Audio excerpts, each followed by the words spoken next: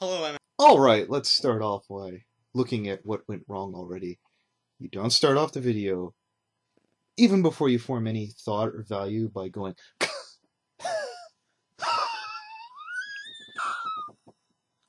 It makes you seem like a pretentious douchebag. MMA addiction.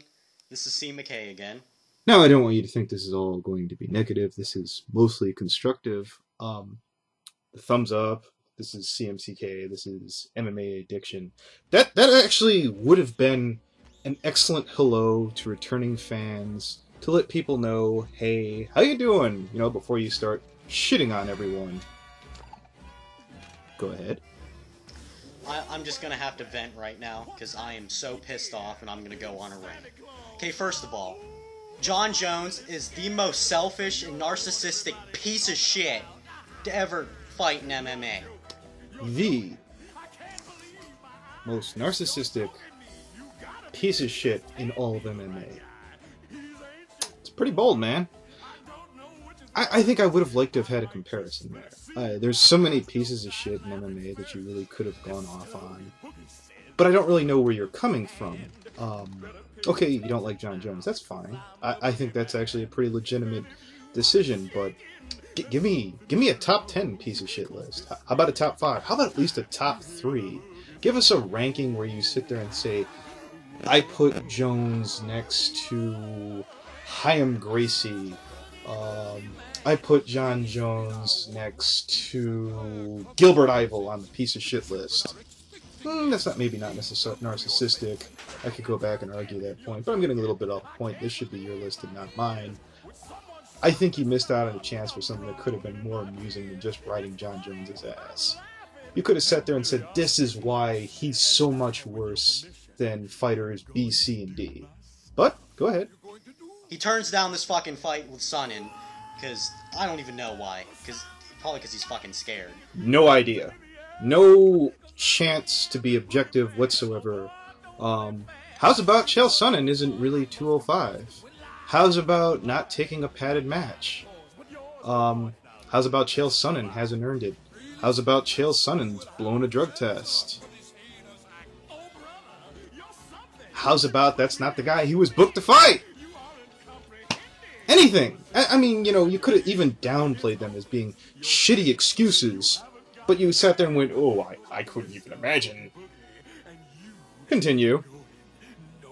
And so the UFC lost probably just millions of dollars because they had to cancel the event. All the money they spent on fucking advertising and having to pay for the venues and all this shit. And then, but even on top of that, thing that makes me mad more than anything. On top of everything else, you're already doing your Richard Nixon angry is pissed. This whole time, you could have built up to that. This really would have been probably something where you would have needed at least more than one take to really build up the boiling point. I mean, you've already shown that you're angry as hell. It's lost its impact. No one really gives a shit about the UFC losing money. Is there 16 other fighters on the card, some of which have to be... That this was so goddamn important, you couldn't fucking remember a single goddamn one of their names. Not a fucking one. Not a co-main event. Not a prelim or a Facebook. You couldn't mention anyone that you was your favorite or anything like that. You couldn't even be bothered to fucking pretend. Fighting in order to pay the goddamn bills, and Jones is worried about, oh, being a fucking businessman. Fuck you, Jon. What the fuck? If Jon, you're not a businessman, Jon. If you were a businessman, you'd be running a business. Okay, you're a piece of shit. A piece of shit. A piece of shit. A piece of shit? You mean like somebody who did a review that couldn't even be bothered to make up some numbers? You could have sat there and said, oh, Mizugaki makes 5,000, or I'm going to speculate Jake Ellenberger makes 20,000. This whole time to bitch about Jon Jones. You could have been a fucking fan.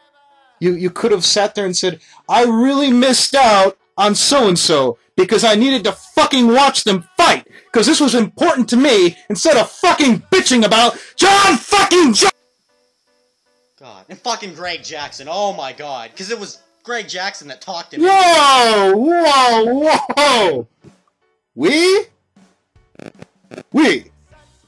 As in you and me, or you and anyone else.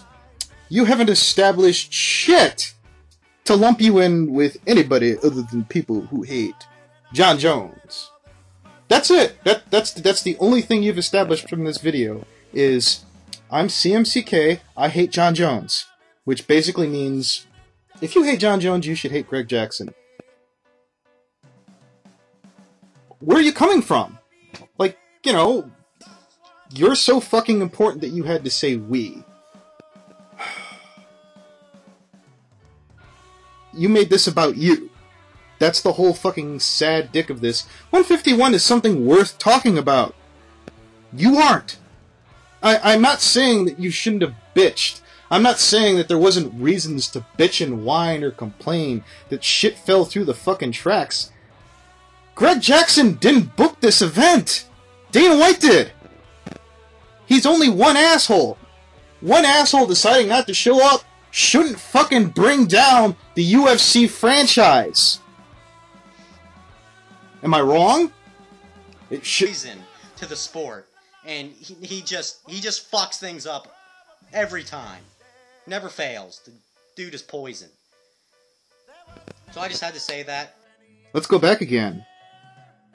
Greg Jackson fucks things up every time. Again, I'm not defending him. I'm asking you. Pretend I'm your teacher. Hit me with some fucking examples.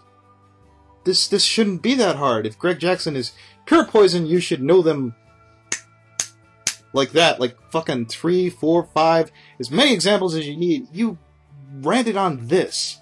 And again, you went back to we. We know this. Jones is a fucking piece of shit.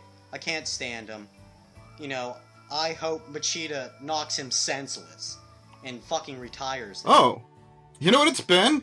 It's been a fucking 30-second block where I forgot that Jon Jones is a piece of shit. Not any facts. You know, something that might be able to have a constructive criticism or a debate or anything like that. You came up with, Jon Jones is a piece of shit, and this is the rib tickler, guys. Lyoto Machida. He's gonna fucking save mixed martial arts! The Dragon! The most boring jagoff at fucking 205 is gonna save MMA! The guy... Do you remember Shogun versus Machida 1? Whose fault was that was boring? Was it Shogun's? Because, you know, Shogun puts on boring fights all the time, right? By the way, that's sarcasm. I wouldn't want you to fucking think I was taking it seriously! How about, and I'm gonna give you a good one, do you remember watching on TV David Heath versus Lyoto Machida? Do you? No, you don't, fucker! You know why? Because it didn't get on fucking TV! Because the fucker was that goddamn boring! And he's gonna save us from fucking Jon Jones? Are you fucking mad? Continue. And I guess that's about it. Obviously, Chael proved that he's still the baddest man on the planet. But I just had to give this rant. Hope you enjoy it. Why? Why did you have to give this rant? I could come up with excuses and reasons so that people knew from a balanced perspective, A, B, C, and D, why you need to know, at least in theory, this was John's fault. You didn't do any of that. This is Magog.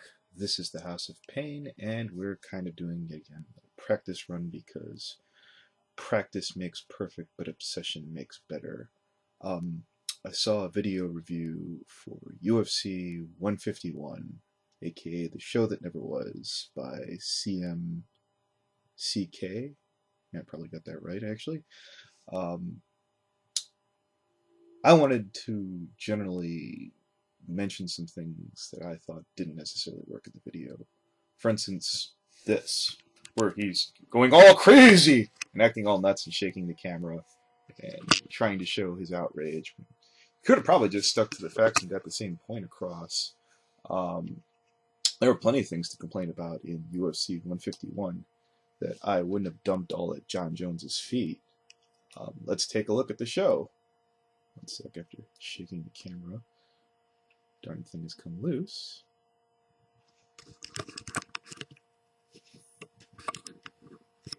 That's why you don't do that in the first place. It sucks up time. Actually, not working with the script, I just thought after looking at the card, I would actually probably figure out why I thought this was the biggest problem here. If you ditched John Jones and Dan Henderson, because this card was so paper thin, there was literally no way to save it. I mean, we've seen UFC cards lose a fight or two in the past. I happen to be one of Jake Ellenberger's absolute biggest fans, and Jake Ellenberger versus Jay Haran isn't main event worthy for a pay-per-view. The next fight that would have been on the card, which I don't think we ever got, was Dennis Seaver versus Eddie Yagin. I haven't seen Eddie Yagin fight in what feels like at least a year. Let's double check just to make absolutely sure. Another reason we're not shaking anything because all the cords come flying out of your stupid ass computer. One more time. Just a fun little fact, just find out how long ago Eddie Yagin fought would be nice. Okay, April of 2012, and this would have been... date cancelled. It doesn't show the actual... What date would you have been? That'd be a lot more professional. I'd have been prepared for that. Thank you, Wiki. You're worthless. So yeah, I find that fight between Yagin and Seaver would have been interesting only for the fact that we haven't seen Yagin in at least a year. Dennis Hallman versus Thiago Tavares, that strikes me as I think they canned Hallman because he didn't make weight, or what was the story? Let's see. Did he ever fight Tavares? No, he absolutely did not.